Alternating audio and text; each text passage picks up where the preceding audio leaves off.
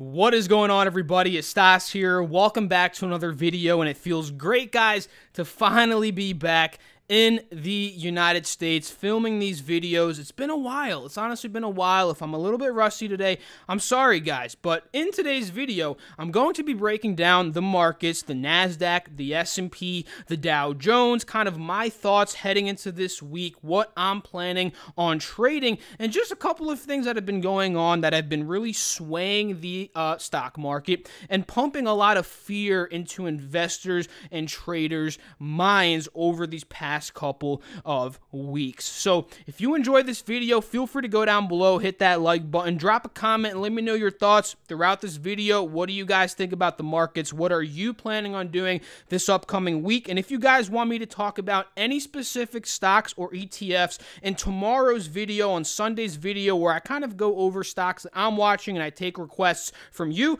feel free to go down below, comment those, go to the Discord chat, put them in the call out section, and I'll get to them. So, guys, the markets have been ridiculously volatile. I'm sure a lot of you guys already know this. If you've been out of the loop, let me show you guys what has been going on here, starting off with the S&P 500. So, let's go to the 20-day 1 hour, because a couple of weeks ago is where this madness started to begin. If we look here, you know, towards the end of July, everything was going great, right? Everything was going great leading up to that rate cut that we all were expecting. We weren't 100% sure that we were going to get it, but we were like 80% sure, right? We got the rate cut. We got that 10% tariff on $300 billion worth of Chinese goods, and the market dropped, guys. We all know whenever there's tensions in the trade war, whenever there's public tensions either on Twitter, the media blasts it to everybody, it pumps a lot of panic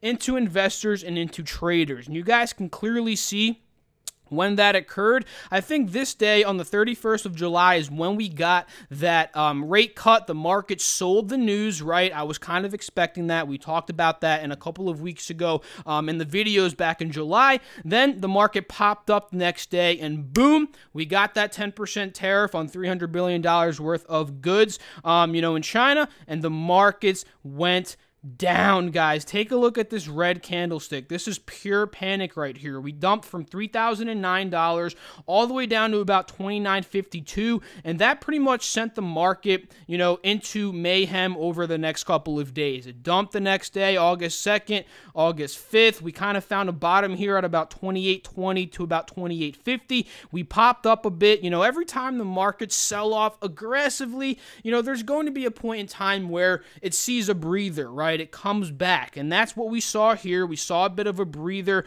and we got the news actually that the tariffs were going to be delayed from September 1st, which is the 10% that was supposed to go into effect on September 1st. We got the delay to about December 15th, and let me tell you guys very quickly what those tariffs were originally supposed to be on. So they were supposed to be on toys, clothing, shoes, electronics, including iPhones, and yeah, I have it on my notes here. September 1st was the date that was supposed to go into action. It got delayed all the way to December 15th, which is pretty good, a short-term relief, but again, it's not, the tariffs are still going to go into effect, right? If December 15th comes, there's no deal in place, which honestly at this point, I doubt there will be a deal in place. The markets are going to go crazy again once those tariffs hit. So I think this might have been the day, or this day, when that the tariffs got pushed back. The markets took that very positively. I think the Dow was up like 500 points that day. And then we popped up. We saw a bit of a resistance here at 29.30 from the 8th of August. You guys can see we hit 29.30 roughly. On the 13th of August, we hit that same level. We dumped heavily from there as I think this is the day the yield curve inverted again, guys. And if you guys don't know what the yield curve is, the inverted yield curve, take a look here. Investors are spooked by a scenario known as the inverted yield curve, which occurs when the interest rates on short-term bonds are higher than the interest rates paid by long-term bonds. What it means is that people are so worried about the near-term future that they are piling into safer long-term investments, right? So on Wednesday, let me just pull up my notes again here, guys. On Wednesday, we saw the 10-year U.S. Treasury note note on Wednesday, briefly traded below the 2-year note, marking an inverted yield curve. And this is known as a lagging indicator, guys, meaning that when the yield curve inverts, we're not going to be in a recession the next day, right? What it usually does is when the yield curve inverts is it says there's a recession coming in the next coming months. It could be a year or 2 years, right? Previously in 2008, when the U.S., when the yield curve inverted, the markets actually saw a recession about, I think it was like 20, 22, 24 months after the yield curve inverted. That's why it's known as a lagging indicator. So now that it's inverting again, this could be sending us signals that we might be in a recession in 12 months, 15 months, 20 months, and that's why, the markets are dumping. That's why there's a lot of fear, because this indicator, this lagging indicator, is very, very accurate in predicting the recessions, in the U.S. economy. So that is stirring up a lot of paranoia, a lot of panic, and a lot of fear in the markets as of right now, guys. And in my opinion, I honestly think, truly, guys, that the markets are going to continue to be volatile. They're going to continue to fall in the short term here in the next 2-3 months, as we do get closer to the November, December months. If those tariffs go in place, I just think there's going to be a lot of mayhem. But when there's mayhem, guys, there's a lot of long-term buying opportunities. And you guys know, if you've been following the channel for a while, I'm a long-term investor as well as a swing trader and a day trader at times too. So when we're dropping a lot of volatility, I like trading volatility ETFs like TVIX, UVXY, market ETFs like SQQQ and TQQQ, and I take those profits as the markets are falling, and I load them into companies that I believe in long-term, and I like to hold those companies as long-term investments, right? That's kind of my strategy, and I'm sure a lot of you guys, really do similar things there. So let's just look very quickly now at some more resistance and support levels on the S&P. So you see 2950 is a clear resistance. Again, we kind of got top there, double top at about 2930 to 2940. A good sign that I am seeing here is 2840-ish.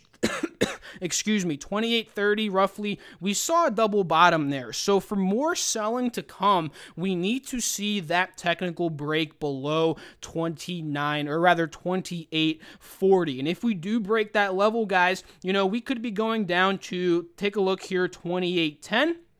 We see 2810 was a resistance back in February of 2019. It was a support back in May. It was, that's pretty much it, right? Support back in May, resistance back in February. If we break that point where we double bottomed, this is it's very likely that we go to about 2810. And if we break 2810, guys, that's going to be very, very ugly in my opinion. We may be going down to 2735. You guys can see 2735, 2740. That was a resistance back in February as well. In the beginning of February, we broke out of that level, making it a new support. We actually retested that level back in the beginning of June before hitting all-time highs. And yeah, guys, that's pretty much it, right? We break down these levels, we break into 2700. That's where I'm going to be looking, 2737. And let's go quickly to the 1 year, 1 day, so we can see if I'm missing any spots here.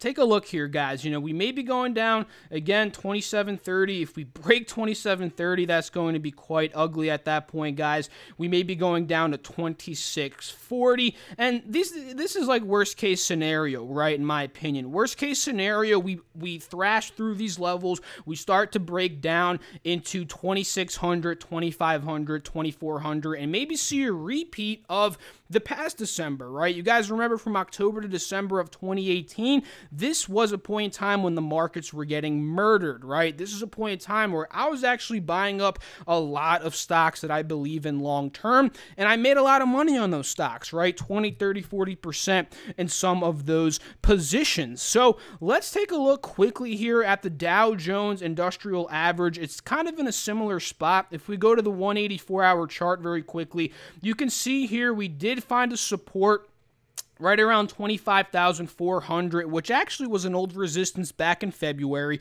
We broke out of that, making it a new support. We double bottomed there back in March to about April. That's a very good sign. We popped up. We double bottomed again before breaking it back in May, right? And then we hit those all-time highs, and now we're starting to break below, the $26,000 level, as you guys can clearly see. We're trending right at the resistance under 25,800. If we get rejected there this upcoming week, we start to fall down. I'm looking at 25,400 to retest again, and if we break that, guys, again, it's a very critical support. We may be going down to, let's say, this level right here, and you guys can clearly see that's about $24,700. And if we go to the trend line tool very quickly, that's probably a couple percent drop from that break right there. That would be a 3% break, or drop rather, if we were to break 25,400 and go all the way down to 24,700, which again, guys, with the turmoil in the markets right now, I think that's very possible here in the short term, in the next month, 2 months, 3 months. And if that does end up happening, I'm going to be trading these volatile ETFs, what's it called? The ones that trade on the VIX, like TVIX, like I talked about a couple of minutes ago, and I'm going to take those profits and funnel them into long-term positions that I believe in. So Dow Jones, that's what I'm looking at right now. Really, that 24,700 level is strong, and especially that 25,500 level, extremely strong here on the Dow Jones. And if we go to the tech-heavy NASDAQ, guys, the tech-heavy NASDAQ, take a look at this one right now. You guys can see, based on this trend line, 7,500-ish is a very strong support right now. You guys can see it was a resistance back in March. It was a resistance back in May, and it was a resistance back in June. That's 3 different spots where it was a resistance. And when we broke that level to the upside, that's when we hit that all-time high at about 8,051. And now that we broke that 7,500 level as a support, right? It's a new support. That's a very technical break. A very key technical break there. We sold off all the way to 7,200. We shaved about 9-10% off the NASDAQ in the month. This was like a couple weeks ago, right? From the end of July, pretty much, 5-6 days, 10% shave off there, and then we popped up above the resistance 7,500. We successfully held it on the 13th as a support. We popped up to a higher high. We were trying, right? We were trying to reverse and break out, but we got hit by that 180 SMA resistance. We dumped. We kind of held 7,500 again as a support, which is a good sign, and now we're kind of trading here at a lower high from the previous, and we're still technically in a descending pattern right here, right? You guys can see it. High here, lower high, and this could be a lower high if we do end up dumping. So this upcoming week, guys, I'm watching 7,500, right? And if we go to the drawing tools again, take a look at this. Some of these other levels that I'm going to be watching here are going to be 7,430. You guys can see we held that level this past week. If we break that level, another key spot here is going to be at around 7,300. We held that as a support back in March. We held that as a support in the beginning of May, and we sold off to that level a couple of weeks ago, really about 12 days ago at this point, on the 5th of August. So watch that level, guys. Very critical here on the NASDAQ, and things can get ugly, guys, right? We know that when the markets are getting hit, when the markets are volatile, typically tech stocks take the biggest hits, and the NASDAQ, being a tech-heavy index, usually goes down the most out of the 3 indexes that we track on this channel, which are the NASDAQ, right, the S&P, and the Dow Jones Industrial Average. So that's pretty much it in terms of the markets, guys. Inverted yield curve, trade war tensions, global economy slowing down, all of these crazy things are going on. I expect a lot of volatility here in the markets coming up. So let's quickly take a look at gold. As the markets are volatile, gold has been climbing and climbing and climbing, right? And if you guys watch my video, I think it was like a month or 2 ago at this point, we talked about this level on gold, a long-term resistance on gold, if we can get it here. I think it's on the 20-year 1-month chart. It's at about 1550, right? We literally talked about this level level. If you guys remember, drop a comment down below. But gold, when it was trading at 1420-ish, when we were breaking out of that resistance here, I was saying, we could fill this gap, right, up to 1530, which happens to be an old support, now a new resistance, especially if the markets get more volatile. And the markets got volatile, people view gold as a safe haven, right? Although I don't really view it as an investment. I really view it as a hedge against, the dollar, the economy. When things are going crazy, I kind of view it as a hedge. And people have been flooding to gold. It's clearly obvious here, right? The price has been going up, up, up, and at this point, we're at that resistance, right? I think we almost got to 1550. I don't know if we got there exactly. Yeah, we did. Take a look, guys. Really, it's 1546, pretty much 1550. We got hit there. We're consolidating at about 1515, which is a strong support here on gold. So I'd be heavily watching gold right now. If we break 1550, right? If we break 1550, guys, based on previous prices here, I can't really seem to determine a resistance here, but maybe like 1700. That would be pretty crazy if gold did get to 1700. But take a look, guys.